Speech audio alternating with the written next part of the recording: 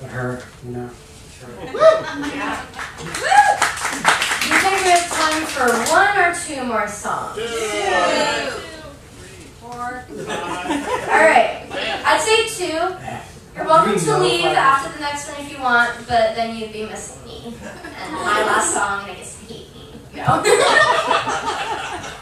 Oh shit, great. Can you... Again, homeschooling.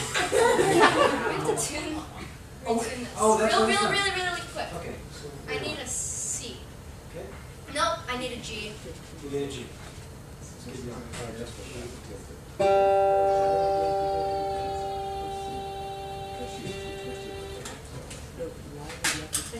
And I guess I have to record.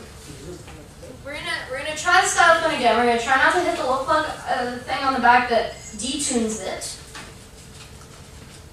We're gonna add some accompaniment. If it doesn't work, I will not sing along. I will just leave. Is it on? Is the amplifier on? Yeah. No.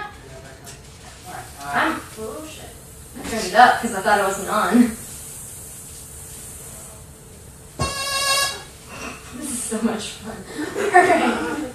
Okay. So, wow, we're coming near the end. It was pointed out to me by Angela here that next year's cruise is actually, we're going to have Pi Day on the cruise. And so for those of you who have never seen me before, never heard of me before, I just wrote this in response to that. Or if you have seen me before, then you probably know the words. Wait, play the chord and I'll make sure this is in tune. Yeah, now we're talking.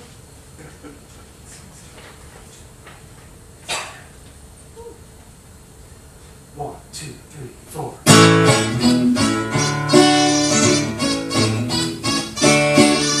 I wake up early to a transcendental scene. I'm all crazily irrational cause it's March 14. We've got no need for decimals that terminate or repeat.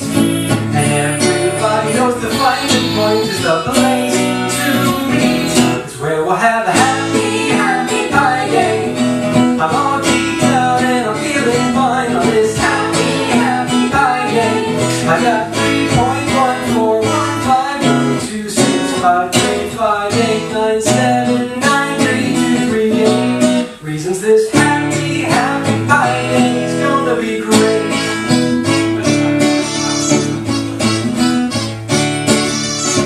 We'll eat pie, it's a homonym, you see.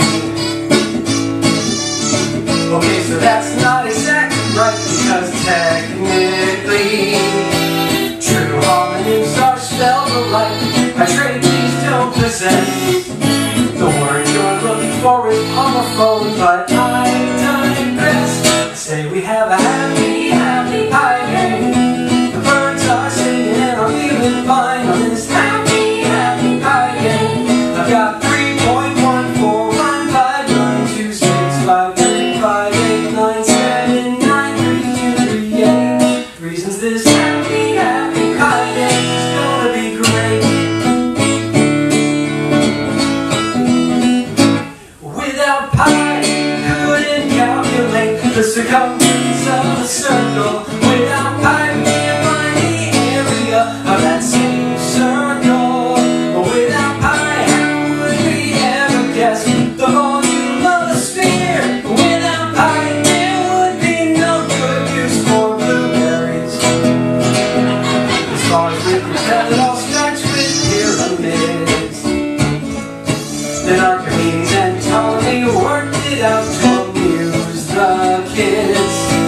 Markov brought the calculus, and that kid's trick was